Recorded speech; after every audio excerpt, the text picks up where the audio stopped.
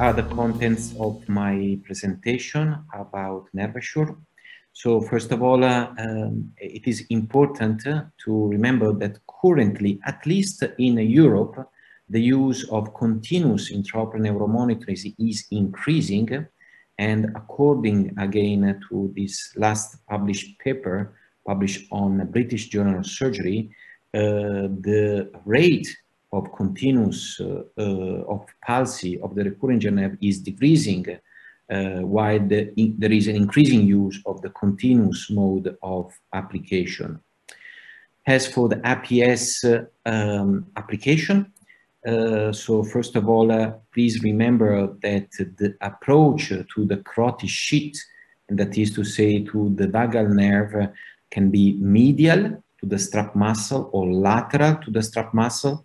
Medial usually for goiter, Graves' disease, parathyroid surgery, or during an endoscopic procedure, while the lateral approach to the vagal nerve usually is done in reduced surgery or in cancer procedure. According to our publication in 2014, vagal nerve localization can be different, can be anterior in the carotid sheath or more commonly in the posterior to the common carotid artery or to the jugular vein. Please remember that for the correct position of the APS, a 30-60 degrees dissection of the vagal nerve is required, as you can see in this brief video. Then the APS is gently positioned into the carotid sheath. The nervature is settled at 1 milliampere. This is sufficient to have a good response by the vagal nerve itself. While it is noted that for the intermittent mode of application, 0.5 is a good intensity to appreciate, for example, recurrent nerve ramification, and 3 milliampere for the intermittent mode of application for nerve mapping. For the setup, as the APS is well settled on the vagal nerve, we need to adjust the baseline, that is to say a mean value of the amplitude and a mean value of the latency. And very easily and spontaneously, the nervature will and the NIM Vital will adjust on the best single channel mode. That is to say, present the channel with the highest EMG amplitude obtained during the baseline setlet. According to guidelines, please remember that the amplitude should be higher than 500 microvolts. At the end of this segment, I always suggest to choose, of course, the side of the dissection, that is to say, left or right.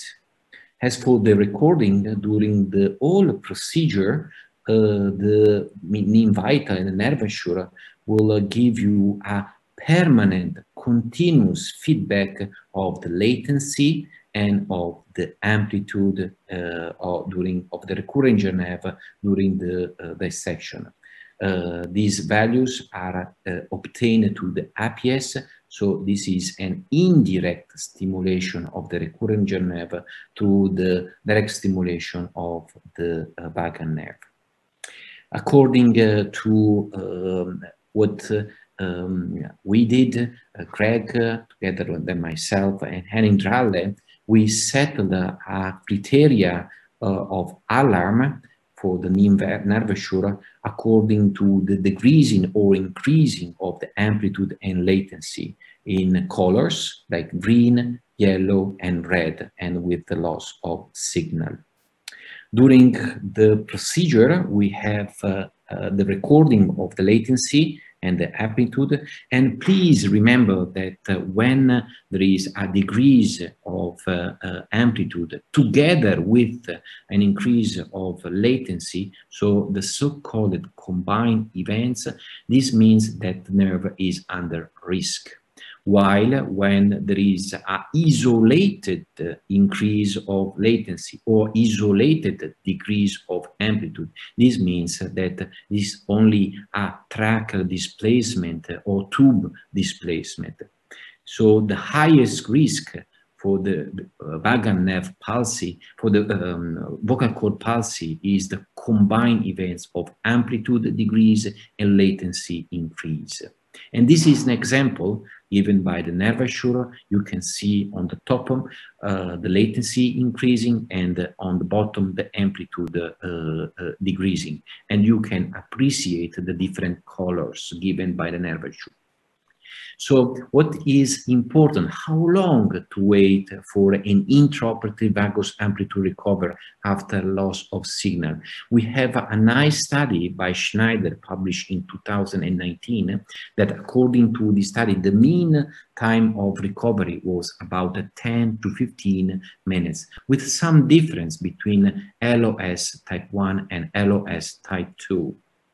Moreover, the same study, describe that the identification of nerve recovery after the loss of signal associated with or without post-operative vocal cord palsy was quite high, with high accuracy when there was a decrease of more than 50% of amplitude. Of course, we still know, this is extremely important, that the Nervassure can give us a good feedback in case of traction injury to the recurrent nerve, to the so-called slowly injuries to the vagal, to the recurrent nerve, like traction or compression. Please remember that in case of acute injury to the recurrent nerve, like for example thermal injury or sexual injury, we cannot have a good feedback from the machine. So a little bit of caution when you are using the device. When we have a loss of signal, we should use this information. We need to identify the site of lesion, stratify the type of LOS, elucidate the mechanism of injury. We should give a corrective action, predict the outcome, modify the surgical maneuver. So this information given by the Nervassure is quite important. At the end of the procedure, according to guidelines, the minimum necessary documentation to put in the medical chart should be at least the V2 first site resection to justify the bilateral procedure. Please always indicate the time frame and side. Very well, Nervassure report all the information during the procedure. And if we do compare the intermittent mode of application and the continuous mode of application, definitely the continuous mode of application with the Nervassure gives more information, more documentation, more report of the procedure.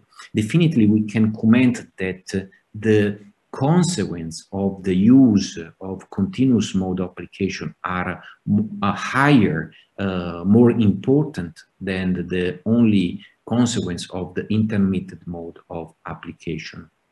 In conclusion, there is strong, robust data from the literature of the superiority of continuous stimulation of the vagal nerve over the intermittent mode of application. And this was recently published by British Journal of Surgery by the group of Dralle that point out well that vocal cord palsy rate was less when using continuous mode of application than the intermittent one. Thank you for this opportunity.